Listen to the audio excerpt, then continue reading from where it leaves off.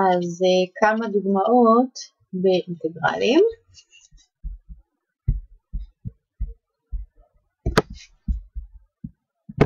אז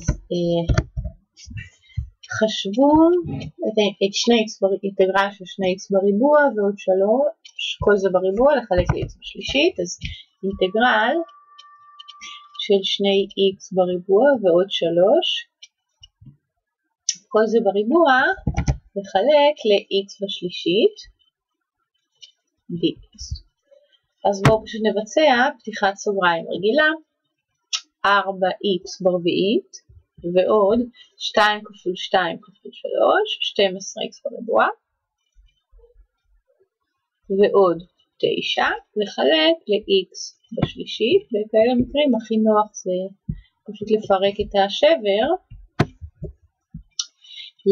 אז יש לנו אינטגרל של 4x ברביעית לחלק ל-x בשלישית, 4x ועוד 12 חלקי x ועוד 9 חלקי x בשלישית dx, ולכל אחד מהם אפשר לעשות את האינטגרל לחוד. אנחנו מקבלים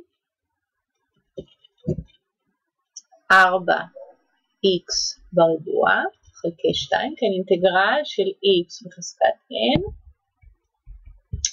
זה x בחזקת n ועוד 1 חלקי n ועוד 1, 12 חלקי x, אז אינטגרל של 1 חלקי x זה ln x, אז 12 חלקי x אנחנו מקבלים 12 ln x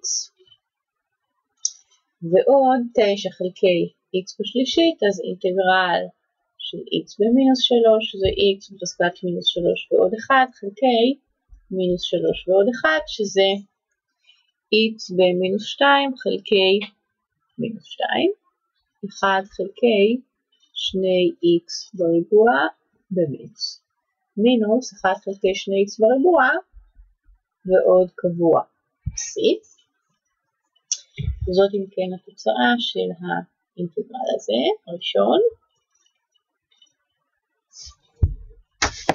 תרגיל נוסף, חשבו את האינטגרל של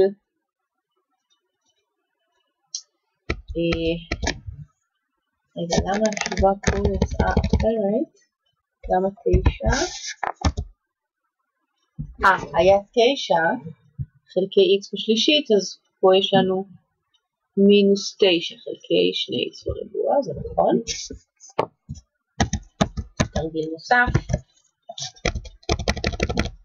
אינטגרל של e בחזקת x חלקי 1 ועוד e בחזקת x, e בחזקת x חלקי 1 ועוד e בחזקת x dx. פה כדאי להשתמש בשיטת ההצבה, אז נציב t שווה ל-e בחזקת x, dt ל-dx שווה e בחזקת x, זאת אומרת e בחזקת x dx שווה ל-dt.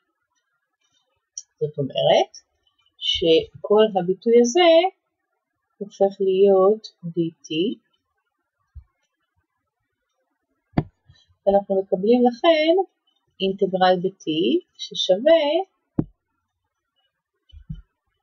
ל-1 חלקי 1 ועוד t dt. יש כמובן כאלה שקוראים את ה-dt למעלה, זה בדיוק אותו דבר. התוצאה היא ln של 1 ועוד t, כלומר התוצאה היא ln של 1 ועוד e בחזקת x. הביטוי הזה תמיד חיובי, אז כבר אין צורך בערך המוחלט. זאת אם ככה התוצאה ועוד קבוע c.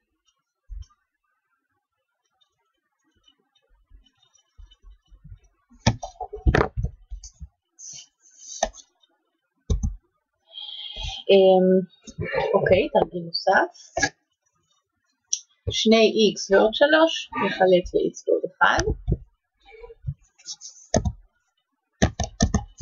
אז תרגיל, חשבו אינטגרל של 2x ועוד 3, נחלק ל-x ועוד 1. כאן באמת כדאי לכתוב את המונה כמו 2x ועוד 1, שזה 2x ועוד 2, חלקי x ועוד 1, ועוד 1 חלקי x ועוד 1, dx, כן? אינטגרל dx, שזה שווה לאינטגרל של 2, שזה 2x, ועוד אינטגרל של 1 חלקי 1 ועוד x, שזה ln של x ועוד 1, ועוד קבוע c. התרגיל הנוסף, תרגיל 5, 3x ועוד 1 יחלק ל-x בריבוע ועוד 1. אז תרגיל, חשבו 3x ועוד 1 יחלק ל-x בריבוע ועוד 1. אינטגרל של 3x ועוד 1 יחלק ל-x בריבוע ועוד 1. שימו לב שאנחנו, פה אני מחפשת, אני לא מחפשת, אני רואה שיש לי פה את הנגזרת הפנימית. הנגזרת הפנימית פה היא 2x ואני רואה שיש לי אותה, יש לי 3x, אז עד כדי קבוע זה הנגזרת הפנימית. זאת אומרת, כדאי לי להשתמש בשיטת ההצבה.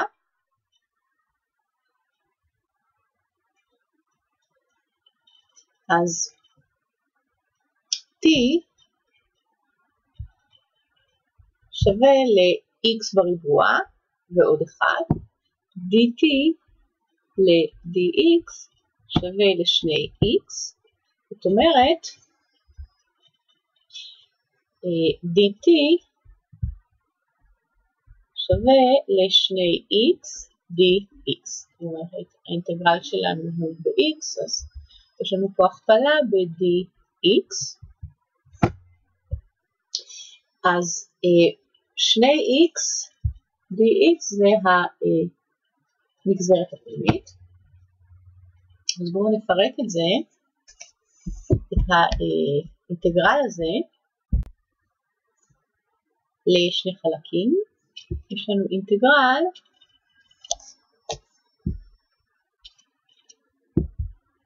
של 3x חלקי x בריבוע ועוד 1 dx, ועוד אינטגרל של 1 חלקי x בריבוע ועוד 1 dx.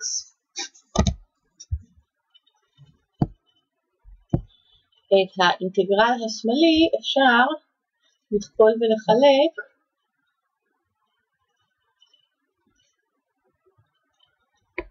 בשני שליש.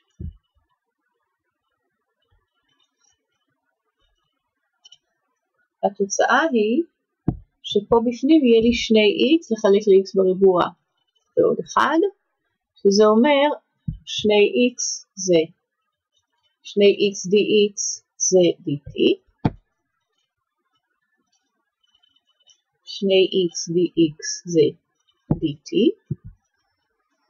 והמכנה הוא פשוט t. הסיפור הזה הוא אינטגרל של 1 חלקי x בריבוע ועוד 1 זה נגזרת של ארקטנגלס. סך הכל אנחנו מקבלים 3 חצאים, אינטגרל של 1 חלקי t dt, ועוד ln, ארקטנגלס של x ועוד קבוע c. בואו נציב חזרה את x במקום t, אנחנו מקבלים, כן, קודם כל בואו נעשה את האינטגרל, אחר כך נציב 3 חצאים ln t, x בריבוע ועוד 1 חיובי, אז גם t חיובי, אני כבר לא כותבת את הערך המוחלט, 3 חצאים ln t, ועוד ארקטנגלס x ועוד c, כלומר 3 חצאים ln x בריבוע ועוד 1, ועוד ארקטנגלס x ועוד c.